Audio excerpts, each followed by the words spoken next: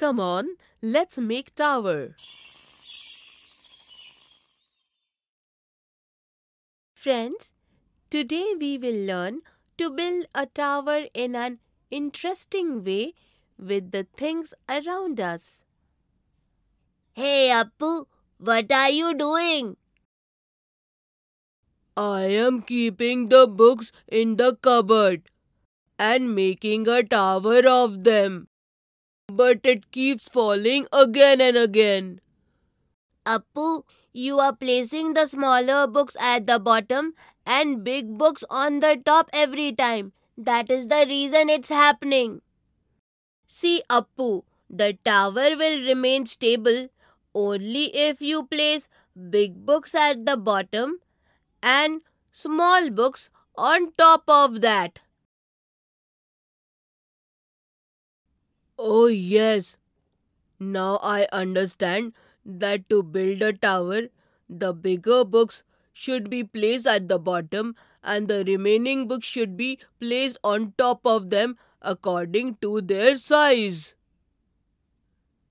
Yes, the tower will gain stability, balance, and strength with the big books kept at the bottom. It will support the weight of the small books. Wow, Jaggu, you have given me great information. Come on, let's play.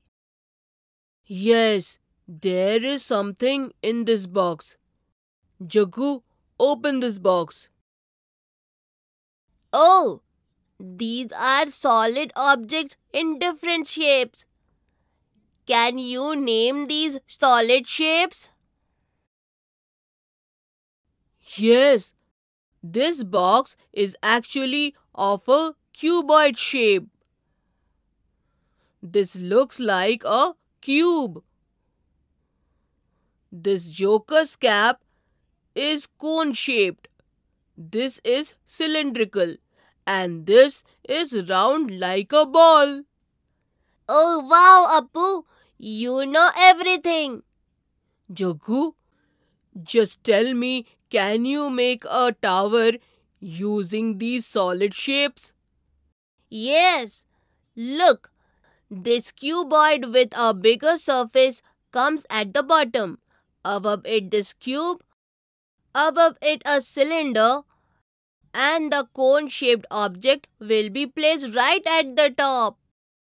Hey Jaggu, why didn't you use the round object to make a tower? Because a round shape has a curved surface, and if I make a tower with it, it won't remain stable. Oh wow, Jaggu. Now I will also make it. Look, first I place the cube. Above it the cylinder. Above it the cone shape. Above it the cuboid. It fell down. Why did this happen? Oh, Appu, if you place any other object on top of the cone, then this is bound to happen because its tip is pointed. While making a tower, objects of such shape should always be placed only on the top. Now I understood. I will make it again. This cuboid at the bottom. Above it the cube. Above it this cylinder. And above it this cone shape. See, the tower is made. Now I understood that we cannot make a tower using round objects and that cone shaped objects should only be placed on top of the tower. This was fun. Wow, Appu, you are very intelligent. Okay, I shall leave now. See you again. Bye bye. Bye.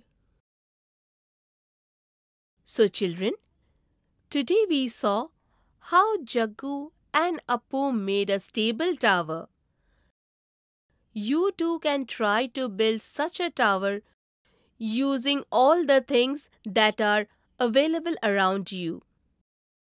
In the next video, we will learn counting in groups through examples.